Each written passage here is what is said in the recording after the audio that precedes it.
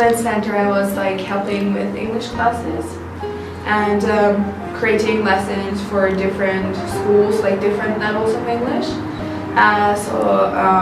Also creating like games and like doing different activities with the kids. So it was very diverse and very nice to be around Palestinian people and children.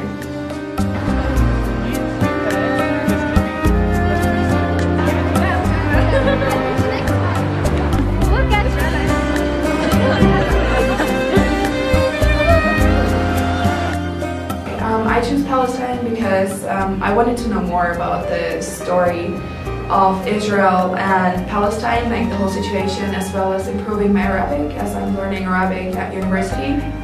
I've also done past volunteering in different countries, so I was just thinking this is a great opportunity to like learn an Arabic dialect and like get in touch with a new culture and new people.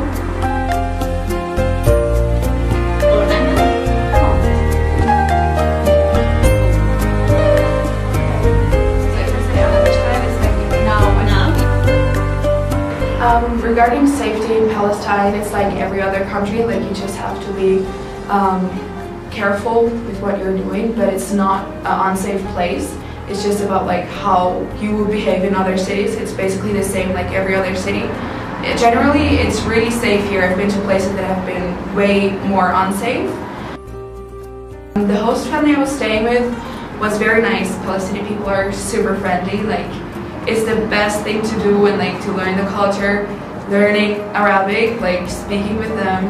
They try to help you with everything, pick you up, like make food with them, and like it's just an amazing opportunity to like dive in a new culture and like get a new family in Palestine.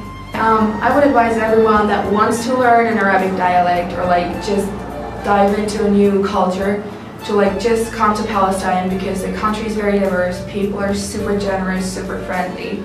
So this is a perfect place to like get in touch with people, learn about history, learn about culture, learn about politics. So everyone that's interested in any of those fields and that likes volunteering, learning new languages, Excellent Center is like the best address to like go to.